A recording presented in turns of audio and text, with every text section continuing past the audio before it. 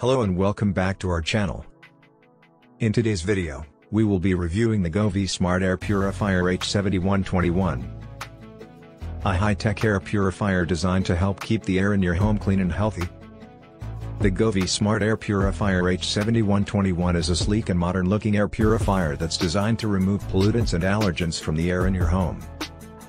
The purifier features a HEPA filter that can capture particles as small as 0.3 microns, including pollen, dust mites, and pet dander. One of the standout features of the Govee Smart Air Purifier H7121 is its smart capabilities. The purifier can be controlled using the Govee app, which allows you to turn the purifier on and off, adjust the fan speed, and set schedules and timers. The app also provides real-time air quality data, so you can monitor the air in your home and see how the purifier is improving the air quality. Another great feature of the Govee Smart Air Purifier H7121 is its quiet operation. The purifier has a noise level of just 26 decibels, which is quieter than a whisper. This means that you can use the purifier in your bedroom or office without being disturbed by the noise. The Govee Smart Air Purifier H7121 also features a sleek and modern design that will fit in with any decor.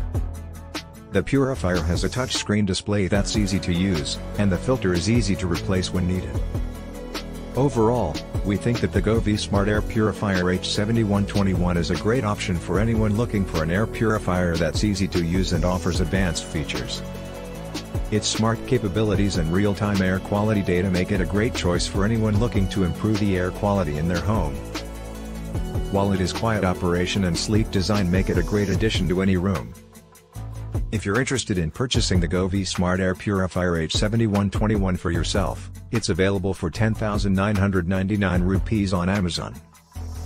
And that's it for today's video.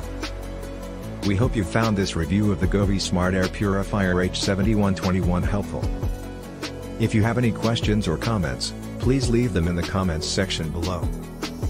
And as always, don't forget to subscribe to our channel for more tech reviews and news. Thanks for watching.